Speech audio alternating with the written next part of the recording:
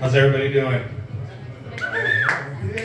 All right. So a little bit about myself. I was adopted when I was a baby.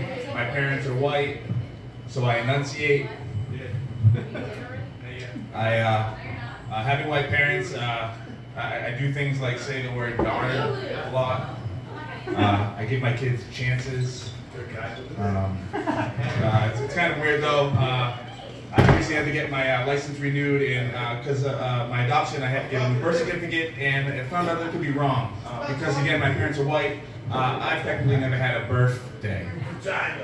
I'm 42 years old, and I'm at that awkward age right now where a 22-year-old woman looks kind of hot, but so does her mom.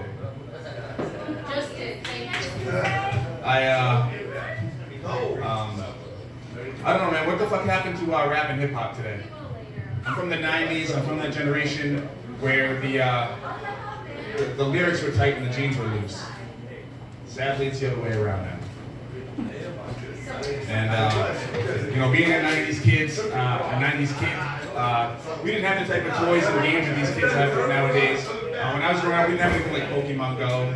If I wanted to battle things and see things that weren't there, I did shrooms like everybody else.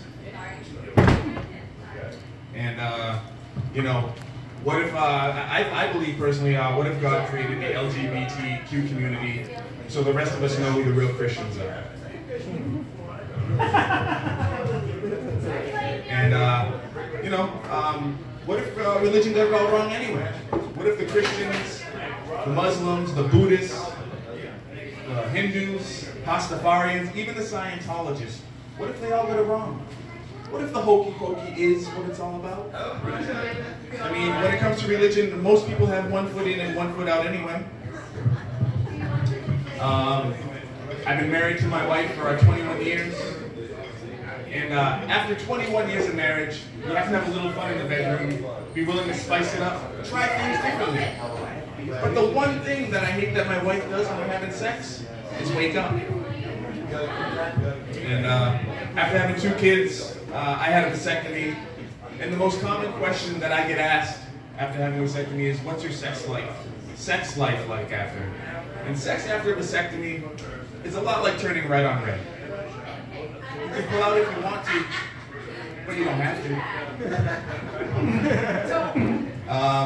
I think it's kind of cool how the Disney and Pixar movies have crossed over into pop culture.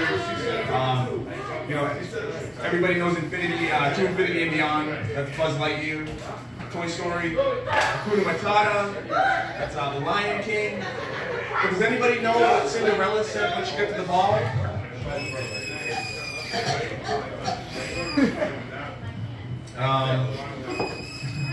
Here's a little advice for all you single folks out there. This applies to anybody, guy, girl, gay, straight. Next time you're on your first date, go to a place where you can order your own individual plate or basket of fries. If that person eats their french fries with a fork, you're probably not going to do that thing you like. You know, a lot of people, and I think this is a misleading statement, but people are like, home is where the heart is. And what if you don't really like where you live? I think maybe a more accurate statement is, home is where the safe toilet seat is. Alright, so, you know, I feel like NASA is taking a lot of credit right now for one blurry image of a black hole. Meanwhile, I've seen hundreds of black holes in HG on Pornhub, and you don't see them patting themselves on the back and taking victory laps. And before I go, I would just like to clear up maybe a misconception, a generalization, or even a stereotype that I think some people might have about the black community and our relationship with Jehovah's Witnesses. It's not that we don't like Jehovah's Witnesses. We don't like any witnesses. Thank you.